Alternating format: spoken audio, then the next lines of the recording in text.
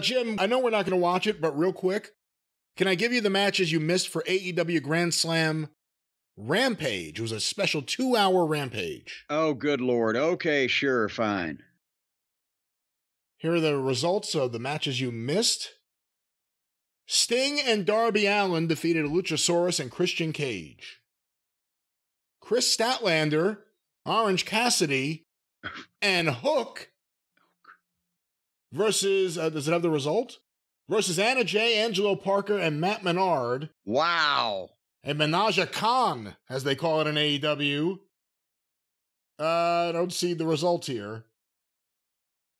I guess the babyfaces won. Lack of interest. The babyfaces won. There was a QTV segment, a Don Callis interview with Takeshita, which led to Sammy coming out and then Jericho coming out. And then Kenny Omega, who was in Queens apparently, came out. There's a line in there somewhere, but we're running low on time. And apparently they're setting up for Wrestle Dream, a match where it'll be Omega, Jericho, and Kota Ibushi versus the Don Callis family. Oh, good Lord. In a match where the number one contenders for the Ring of Honor Tag Team Championship would be crowned, the Righteous, Vincent and Dutch, defeated the Hardy Boys, the Best Friends, and surprisingly, the Kingdom, Matt Taven and Mike Bennett. I was about to say Matt Taven and Max Sennett.